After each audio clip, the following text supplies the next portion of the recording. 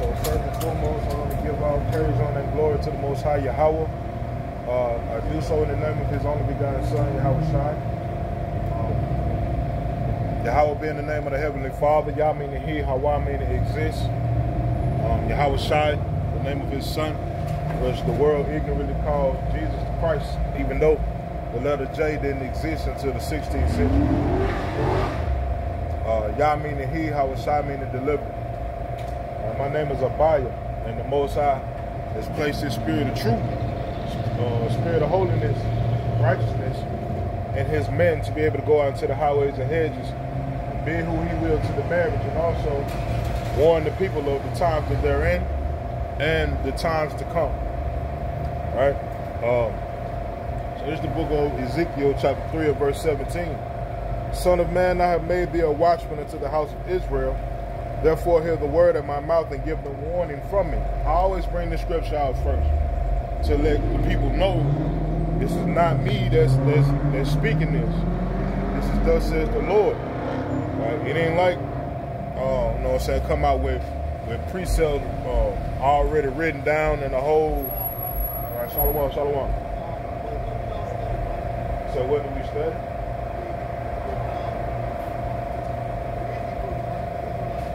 Alright, so it's alright.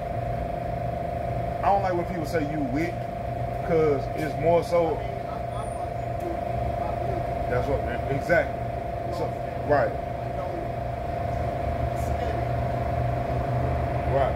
So it ain't right. I'll naturally. This is that's why I'm saying. I don't like when people say.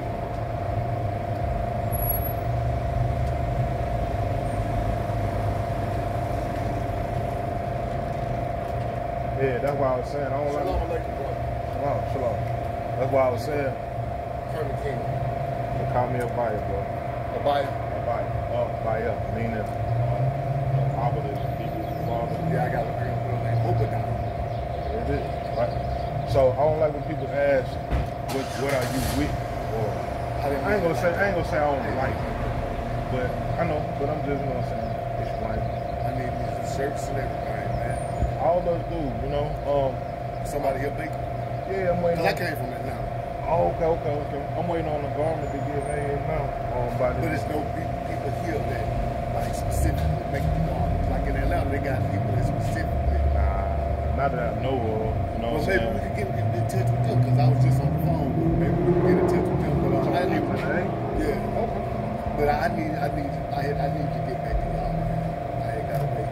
I just was trying to find somebody to connect with. Well, you can't really study with everybody. Hey, here I am. That's why you asked when I study. Okay. So, well, let me recap everything I was saying. Right. This ain't a group or something that I'm attached to, like you were saying. This is just us by blood waking up to who we are. And doing what we supposed to be doing, what we have supposed to be doing the whole time. So now we got some making up to do. That's why we out here in the highways and hedges and doing what we doing, right? The thing that I study is the word. And I ain't gonna say that's it, because you cannot defend the gospel and not know everything, even your opposition. So a person can come up with the Quran. If you haven't dipped into that Quran and see what it says, how can you defend this against that? Because the people that's coming up to you with the Quran, they don't go into this. They just study the Quran.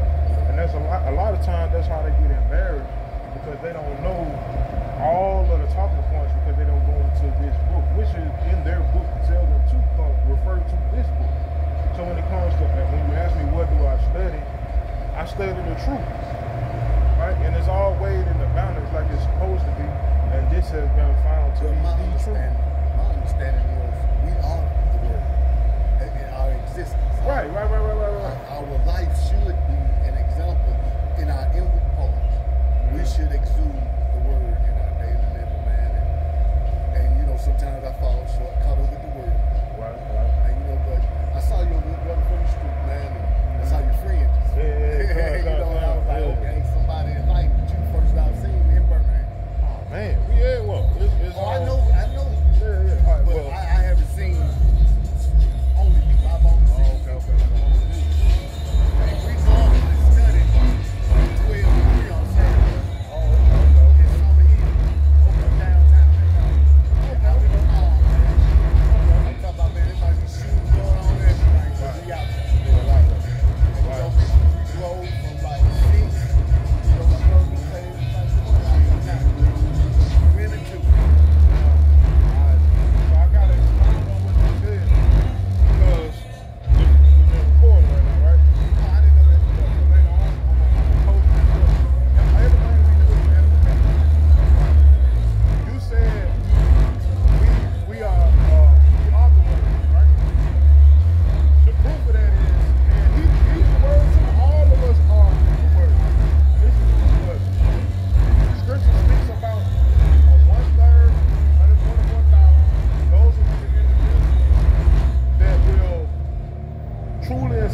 really be following the word.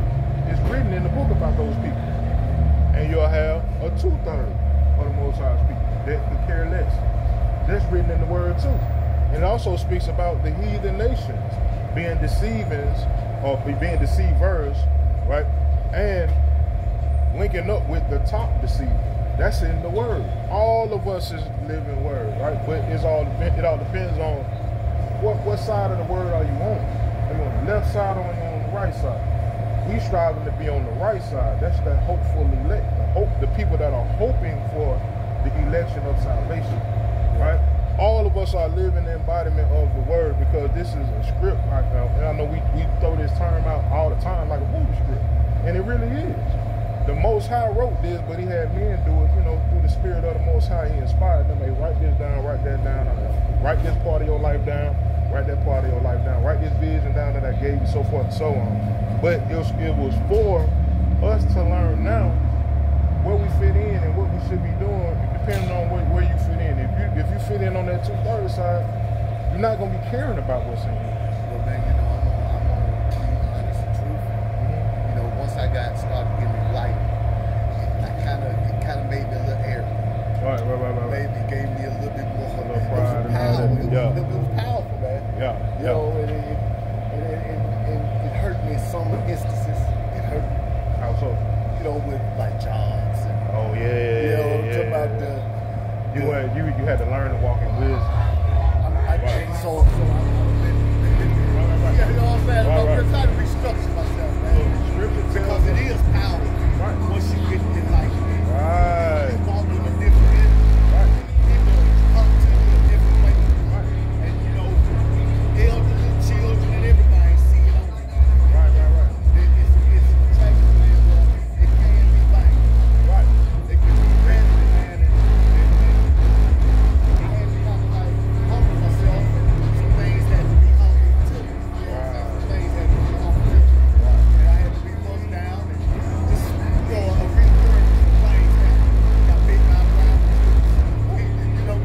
just car was stolen, phone was stolen, everything just started going. That's I wasn't hurt. I wasn't injured. But I was mentally like, come on now. Yeah. You know what I'm saying? So awesome you said that, right? So and and I don't know about you, but I have a relationship with y'all. Like, man, come on, y'all. Come on, Yahweh. Look, first off, I call on the name Yahweh. But as long as me personally, all of us got different levels that we have to grow into. And I have to study my Hebrew language. I have to follow the steps, man, that my brothers, that they left me. Right. They left me behind. And we still talk, but I can tell they're elevating to another level, man. And we're growing apart. And I want to catch back up with them, man, because, you know what I'm saying, man, I miss them because I'm missing something. That camaraderie. That and just the wholeness of waking up every day content, man. Well, just to settle in life, whatever it is, I'm okay. Think about this, right? The scripture says, study to show thyself approved. Your contentness, it shouldn't hang on the balance of a brother or a sister. It should hang on you and Yahweh Bashim Yahushai. You know what I'm saying? That's what, like I said, what I call it. But when your brothers are studying, I already know. You feel left out.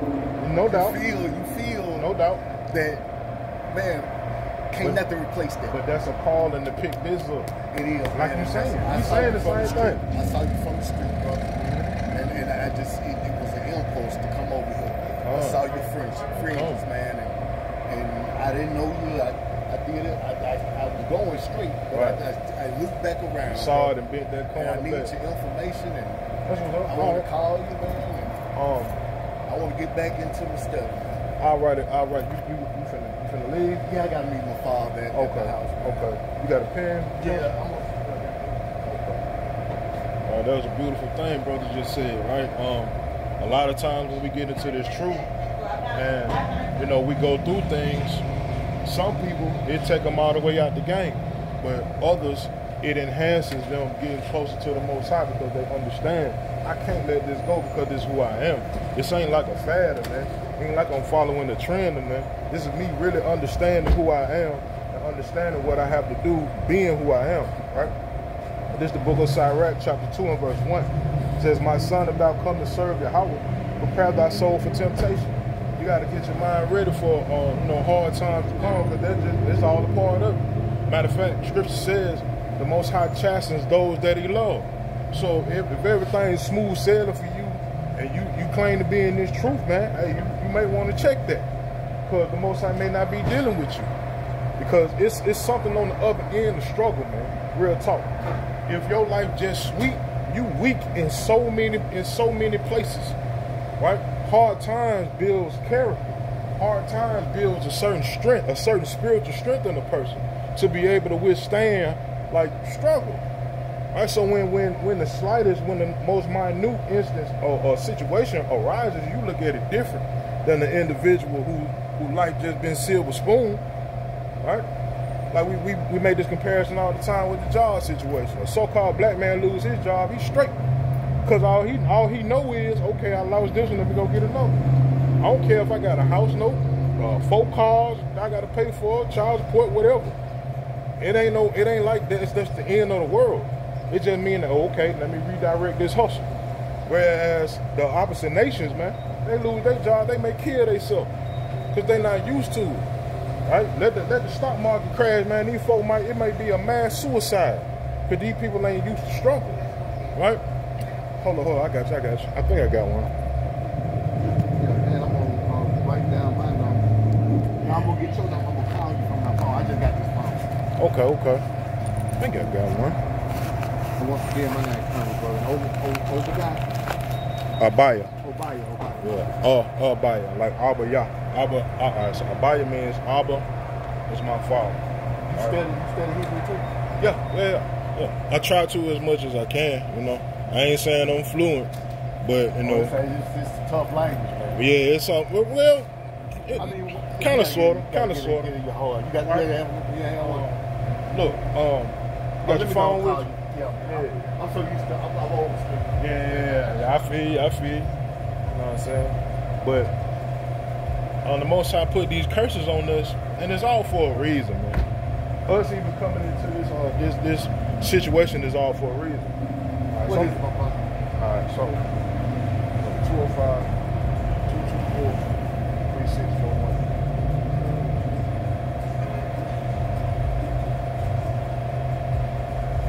As long as it start ringing, I got you already. Hermit, man, like your father. Okay, I got you. I'll hit you up and I'll hit you this evening after sundown. All right, so the Most High sends us through things, and it's not for our destruction. It's really for our improvement, man.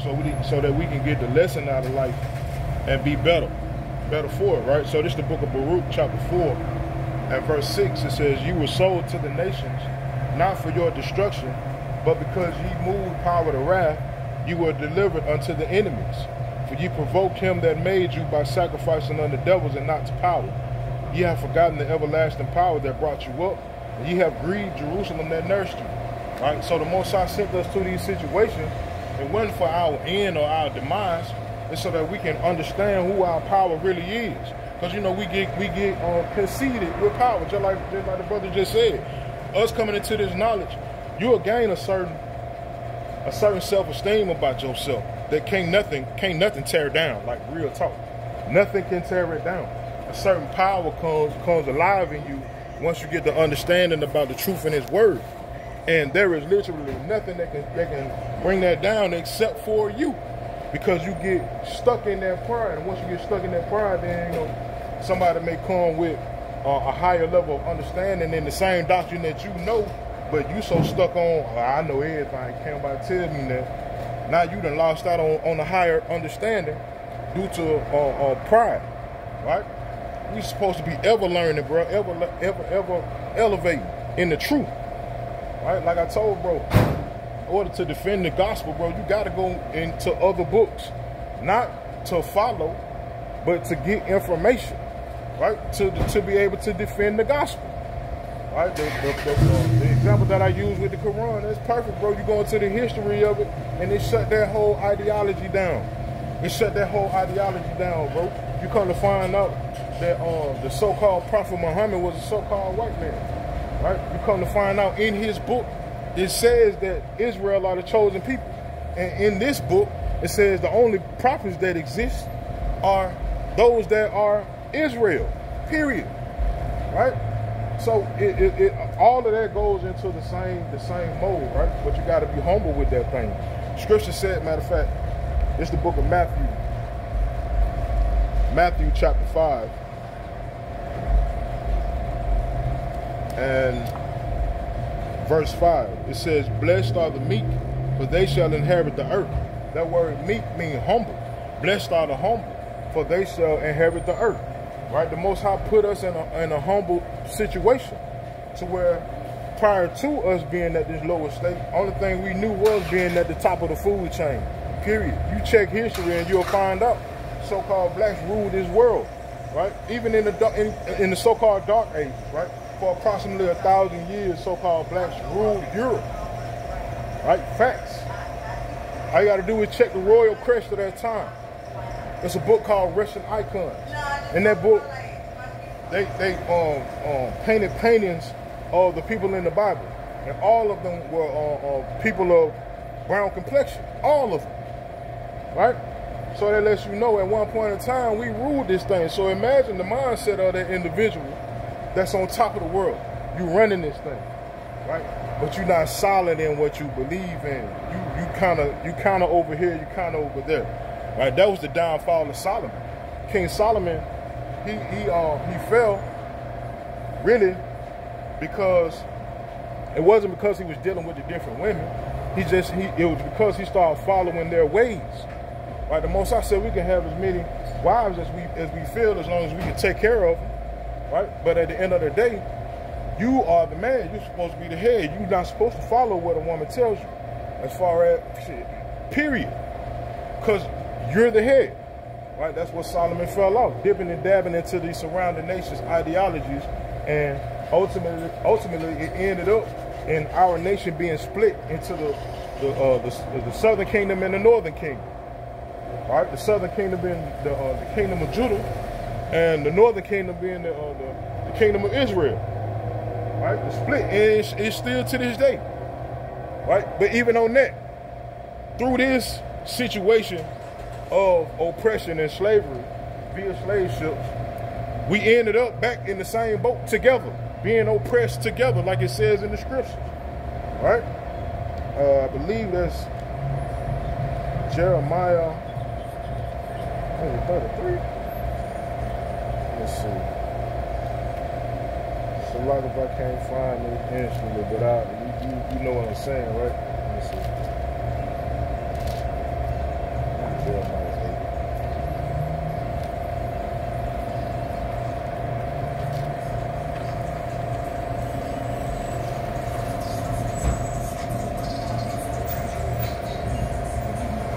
But it says, right, Judah and Israel are oppressed together, right? The Most High brought us back into the situation to where we have no choice but to go through this thing, really as a nation, even though we don't see ourselves as a nation. He forced us into this situation. That's a humbling experience, man.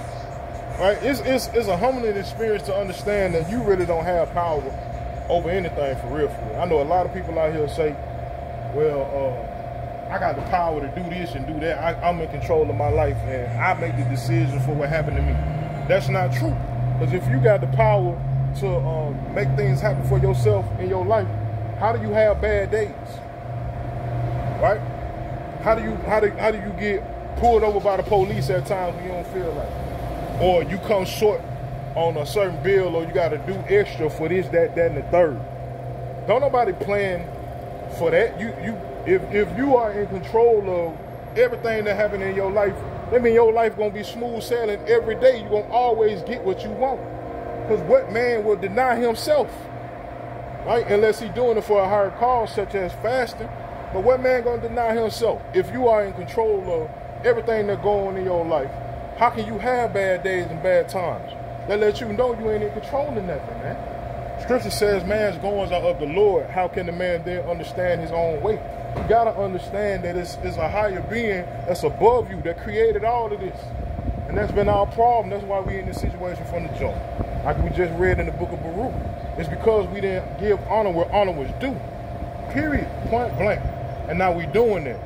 Now we recognize, okay, we just worms because it says it in the scripture. Right? Scripture calls us worms. I mean, we are defenseless without our power. Without our power, we really are nothing. Right? And he proved that by allowing these nations to steal us from wherever we were, put us on slave ships, ship us off to wherever we are now, today, take everything from us, including our culture, name, identity, give us pseudo-name, pseudo-culture, pseudo-identity, right? Even to this day.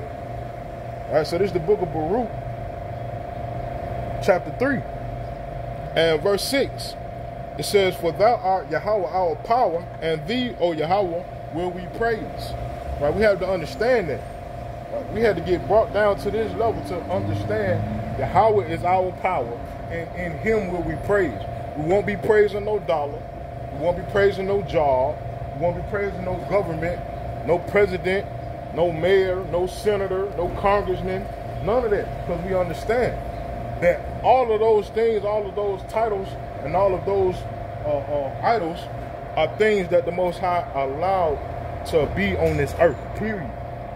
Right? Like when they took Yahweh Shai to go get, crucified, and he got sent before, I believe his name was Pontius, and the dude was like, I got power to do this, that, and the third to you. Why ain't you speaking up for yourself? Yahweh Shai said, you ain't got, the only power you have is what my Father in heaven gave you. That's a powerful statement right there, bro. I mean, and it's real. Because we don't control nothing. Anything. We don't control nothing. Today, these folks trying to cling on to their kingdom to the best of their ability. Right? They've been unopposed for so long. But now, you got Russia that's raising up on their ass. You got China that's raising up on their ass. You think them folk want that? Of course not. If it was up to them, this would be the same old daughter of Babylon of old. Daughter of Babylon being America, the same America of old.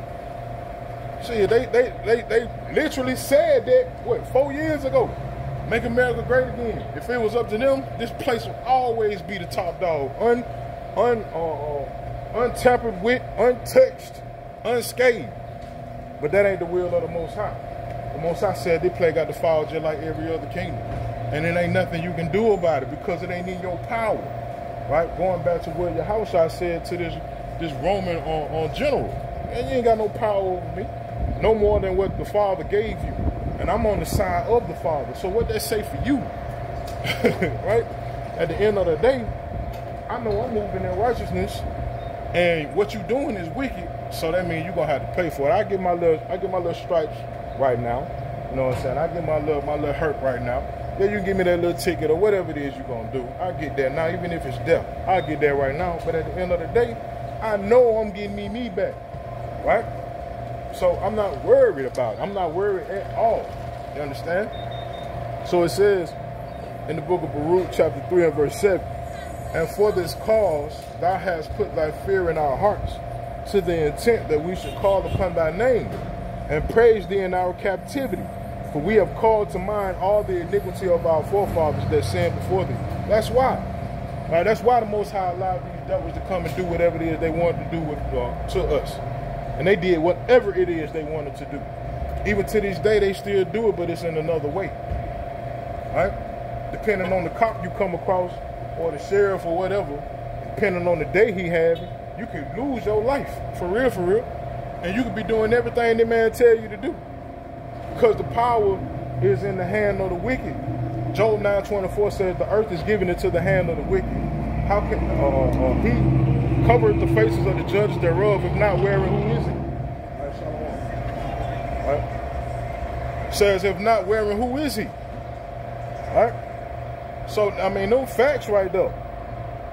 The Most High gave these people power. And the Most High taking that power away. Right? Let's see.